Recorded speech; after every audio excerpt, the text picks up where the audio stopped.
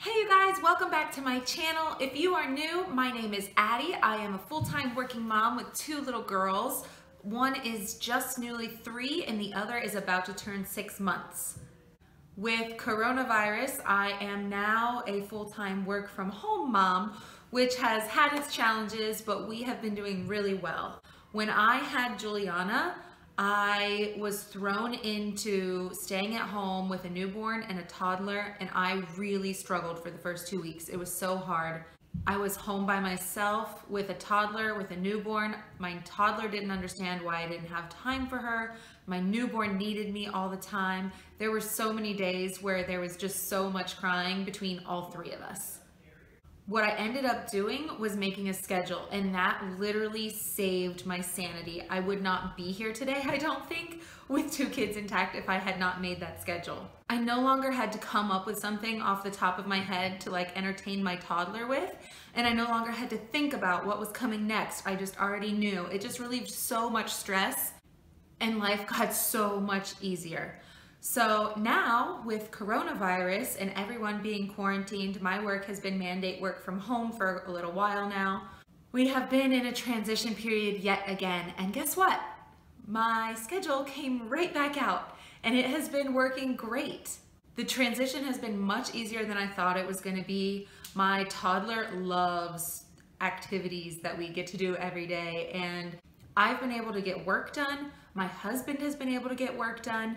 My kids are happy and playing. They love having both mom and dad home. Yes, there have been times where it's been hard, but for the most part, it's been really good. We've enjoyed our time together. We've all been able to get our work done, and we are thankful for the schedule. So here's what our schedule looks like, and you can tailor this to your situation, but at least it will give you a couple ideas on how to do your schedule and what kind of things you can put in your schedule. So first thing that's on the schedule is waking up. We wake up a couple of different times in my family.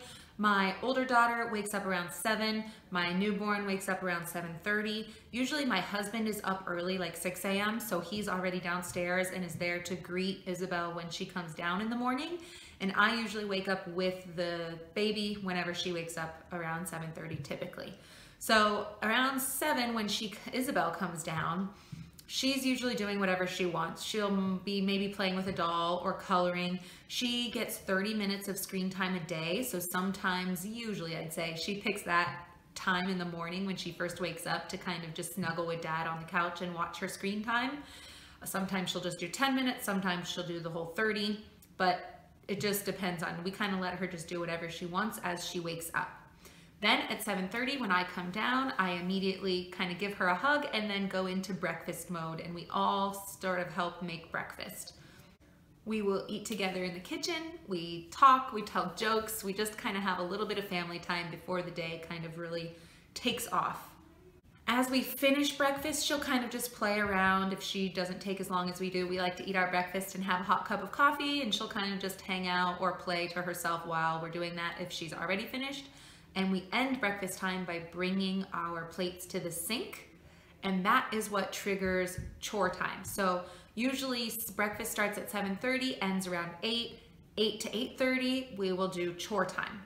And chore time for us is kind of just like a morning reset from the night before. So for example, it might be Isabel picking up the books from her room for the stories that we read last night, because somehow every night she manages to throw like 15 books on the floor. So we might go pick up her books from the night before. We might make sure her clothes are thrown down the laundry. We might just do a quick pickup of any toys that weren't picked up the night before. If we have a family project that we're trying to get done, like putting away Christmas decorations or bringing down Easter decorations or cleaning up, folding laundry, or something of that sort, we'll try to fit that into chore time as well. Another thing that we add into chore time, which isn't really a chore, is getting dressed. Because if we put it off and we don't get dressed, there's a chance we might not get dressed for the whole day. So we make sure that by 8:30, we are done with our chores, we are dressed, and we are ready to go for the day. At 8:30, when that happens, we go into free play. That is a really crucial part of the day because it sets our bond with our kids. So at 8:30, we are playing. We are tuned in. We are playing, no phones, no computer, with whatever they want to play. A lot of times for my oldest, it is playing doctor or playing babies. That's what she's really into. That's what she wants to play. And we just put our stuff away and we play, because if we can get that initial 30 minutes of play in with them, they are much more likely to kind of occupy themselves and play themselves and give us time to do our work later throughout the day. At around 9 o'clock, we will go upstairs into our classroom and have school time for at least a half hour. We like to do it as long as she'll stay interested, but sometimes it's only 30 minutes. We don't really plan anything the night before. We have a little dinosaur theme book that is an old homeschool of my mother-in-law's that she gave us, and it kind of just gives you a couple ideas in there. We'll also just use Google or Classroom Magazine, and ABC Jesus is another free resource for homeschool curriculum. So we will just use one of those sources and just come up with a lesson for the day. We usually only try to focus on one subject, whether it's math or science or letter recognition or something like that, but we just try to do that for as long as she will stay occupied. Now, it depends on what we have going on that day, how busy work is and meetings and that sort of things. Sometimes we can actually lead her through school. Other times we just kind of have to set up an activity for her, a learning activity, and let her do it herself while we work. And other times it's don't have time to do anything, and we kind of just put on maybe a magic school bus learning or another learning film or a learning game or something of that sort for her to learn that way. Just depends on kind of our day. As soon as she's no longer occupied, we will move on to the next thing, which is always a sensory activity. We really like rice bin sensory bins. We like water transfer, dot work, shaving cream, magnet tiles. We love all those little sensory activities, and she will stay occupied with those for 30 minutes or longer, depending on that activity of the day. And what we can do is just kind of set it up for her, explain how it works, and then we can go back to work, and she will just kind of stay occupied by that for quite a while. So sensory bins are excellent sources of keeping them occupied. Around 10, we will get into movement. I want to get them up, get some energy out, get them moving. A lot of times, if it's nice outside, we'll go outside. She can kick a ball or play on her playground or do whatever she wants. If we're inside, we'll maybe turn on exercise, which she really likes, or have a dance party, or just run around in circles around the house, whatever it is she wants to do. But we just like to keep the body moving, get some of her energy out for the day, and she really, really enjoys that time. So we usually do that from about 10 to 10:30. Later if the other activities ran over, but you get what I'm saying. From 10 to 10:30 is usually when we have that scheduled. Whenever movement ends, from about 10:30 to 11, we will go into art. We like her to be able to do one creative art thing a day, more if she chooses, but we try to do art. So that could be stickers, it could be coloring, it could be painting, it could be playing with markers, whatever it might be, that is what she chooses. And again, art is one of those activities that I can kind of set it up for her and then let her do it. So I'm really able to kind of get things done while she does art, which is great. And if it's a nice day, sometimes we'll even bring that sensory activity outside to do, just to get some more outside time in for that day. For example, I'll show you right now as I film this, Isabel is doing a water transfer activity. And if it would have been nice outside, we would have probably brought it outside and drawn a building with chalk that looked like it was on fire and had her transfer the water from the sponge from a bucket to that building to put out the fire. So little things like that help keep them entertained in moving spaces and just keep things less breakdown. So then from 11 to 12, we have free play or open-ended play. And we do that for the last hour because a lot of times those other scheduled activities will run over. She'll stay interested in something for a little longer than we had planned. So it's nice to have this hour of wiggle room to, allow her to play with things as long as she wants, because 11 to 12 is kind of the hardest to keep them entertained because it's not a structured activity. It's just open-ended play, and that's often when they would want mom or dad the most. So we try to have all the other activities before then so that if they run over, this time is extremely shortened. And usually it is. Usually we end up just having only 15 minutes of open-ended play because all the other activities ran over. But even if it's an odd day where we have the whole hour, we still have so many resources at home to be able to allow her to use that open-ended play. So things like Legos, Magnetiles, kinetic sand, pretend food for her to play restaurant, Play-Doh, cars, trains. You know, we have so many different things for her to be able to play with. And that doesn't even include all her stuffed animals and baby dolls and doctor supplies that she likes to do most of the time anyway. So that open-ended play is really just toys that they can make believe and imagine with, and that keep them a little more occupied than toys with flashing lights. And so oftentimes I will sit in the same room when she plays with them because otherwise she comes looking for me. So it's just easier if I'm there, then she's more often able to play by herself alone. And the little one, by the way, the baby, if Isabel is around, she is pretty occupied. She loves watching her big sister, and I usually just give her a couple of her own toys so that they don't end up fighting. But usually if her sister is around, she is totally fine to play kind of to herself as well. But anyway, and sometimes during independent play, she will come up to me with her doll or her Ariel and say, "Oh, hey, I'm Ariel, will you play with me?" And I'll take the Ariel doll and say, "Oh, hi Ariel, can I go to the doctor?" And, you know, play with her for just 30 seconds or something, and then say, you know, "Mommy has to keep working, but as soon as I'm finished, I'm really excited to play with you." And she's really good about, you know, going back and playing and letting me get things done. So after independent play, we kind of move to lunch, and it's a great transition period because she can keep playing if she's really into something while I prepare lunch. And then she can also come make lunch with me if she wants to, if she's finished playing. So usually I'll say, "Okay, I have to go make lunch. Do you want to keep playing or do you want to come with me?" Usually she'll say she wants to keep playing. Otherwise, she does sometimes come and cook with me, especially if we're doing hard-boiled eggs or something, an egg salad where she gets to cut the egg. She really enjoys doing that. So then when I'm almost done preparing lunch, I'll tell her, "Okay, 5 minutes left to play." And so then when lunch is ready and at the table, I tell her, "All right, come on." And it just avoids the tantrum because I've been able to give her a warning. So that's why independent play is actually a really good transition into lunch. So then we'll eat lunch and hang out. Okay, so after lunch around 12:30, we will then head up for nap, and about a half hour of that is for nap time routine, which usually starts with me putting Juliana to sleep first because that's usually her nap time. She's still taking 3 naps a day. So we'll put her to sleep, and then Isabel and I will go to her room and we'll usually read 2 books, and then I will give her her doll or stuffed animal, whichever she wants that day, and then she will usually kind of hold that, talk to it, play with it, roll around a little bit before she eventually falls asleep, but that's fine by me.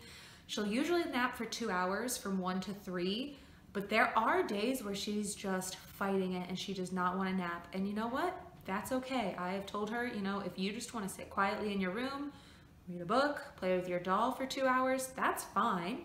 So she'll do that some days instead, but 9 out of 10 times she will actually nap. Even if she doesn't want to nap and she complains, eventually she usually does fall asleep.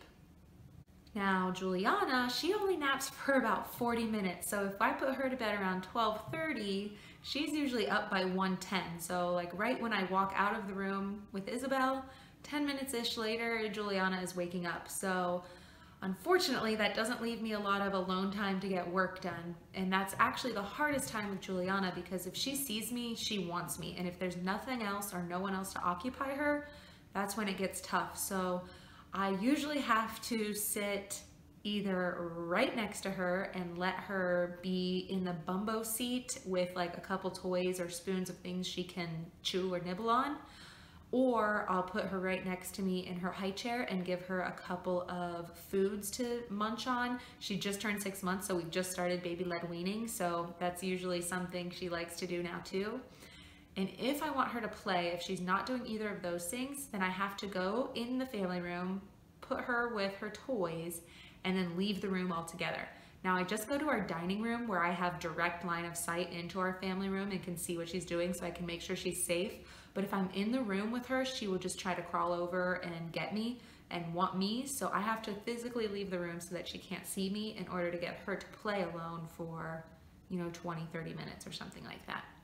So that's usually what I do with her while Isabel is napping, but I usually am able to get a decent amount of work done during that time.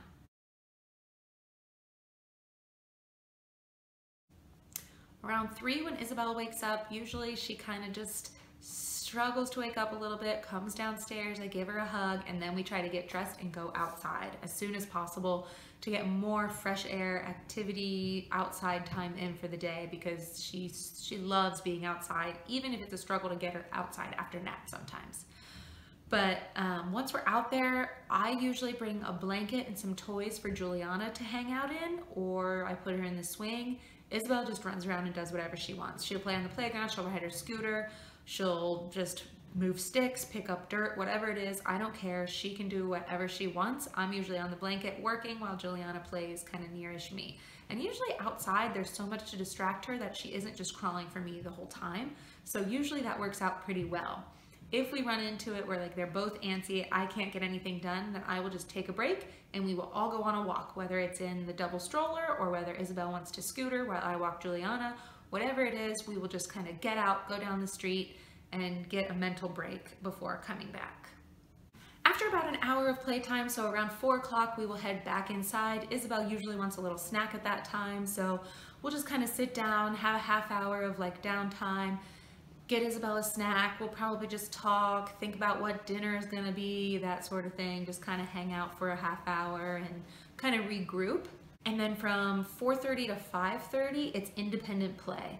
That's like where I bust out any work that I need to get done that I haven't finished. It's where I start dinner. It's where Isabel plays with whatever she wants without mom or dad.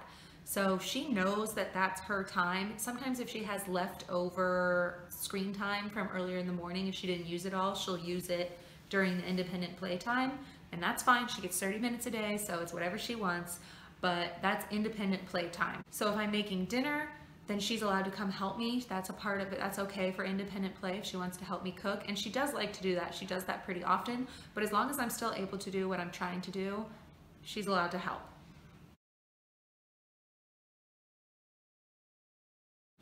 At around 5:30, we try to have dinner. That's because the earlier dinner for us, the better, just to make sure the night runs smoothly. So around 6-ish, dinner is usually over. We do cleanup and family time and then kind of get ready for bed. So we'll clean up our dinner, then we'll have some family time if there's time. Juliana is still tired probably by 6:30 rather than 7 because she is not quite needing 3 naps, but not quite needing 4 naps. So she's somewhere in between, so we just put her to bed a little earlier. So I usually tend to go up around 6:30 with Juliana to get her ready for bed and put her to bed. Isabel has a little bit more time with dad, and if she is taking a bath that day, if it's a bath night, then she'll go up a little bit earlier to take bath. So usually it's just family time, playing, and then she'll go up for bedtime around 7. We usually do 2 books, and then she has to brush her teeth and go to the bathroom, and then she'll get a story and maybe just chat with dad and do whatever they do at bedtime. But and PJs happen before books, so it's PJs, books, teeth, bathroom, story, bed. Just has worked out for us easiest that way. She throws a tantrum if she doesn't get some of those things before going to the bathroom and brushing her teeth, so this is just what works for us. Maybe it'll help someone else out there too, avoid some meltdowns. But after that, she is in bed on her own at about 7:30 or so. It is getting lighter later now, so it's harder to like try and force her to bed earlier. But if she's in her room and just singing to herself or talking to herself, that's fine by us. She will fall asleep whenever she needs to fall asleep and wake up the next morning and do it again. So that is our daily schedule, pretty much from 7 to 7 of what we do every day and how we're still managing to get things done. I will note that for work, I typically make a to-do list the night before of everything I have to get done, and then I cross them off throughout the day. That way, if I need to take a break to take them on a walk, for example, I still have my to-do list, and as long as I get those things done every day, I might have to work a little bit later. I might have to wake up early the next day to make sure it's done, but I know that I'm at least getting everything I need to get done, even if it's not between the hours of 8 and 5. It might be between the hours of 7 and 7 or 7 and 10 p.m., you know, whatever it is. But as long as I have my to-do list done, I know I've gotten my work for the day done. And then the other thing I'll note is I am lucky that I have my husband home as well. He is also working from home at the moment. So unfortunately, if we're both home, my kids still prefer me, so I still have them most of the time. But if there is an instance where I really have to crack down and do something, or I need an uninterrupted phone call, or something of that nature, I do have him to lean on, which is really nice. So if you are in that situation as well, make sure you lean on your spouse. All right, so that's my schedule. That's all I have. I have this schedule written down with a printable and with some ideas on my website. I will link it below in the description box. And I also plan to do a more in-depth video on some of the activities that we do to give you more ideas for sensory bins and art time and that sort of thing very soon. So keep an eye out for that. We'll see you next time. Don't forget to subscribe.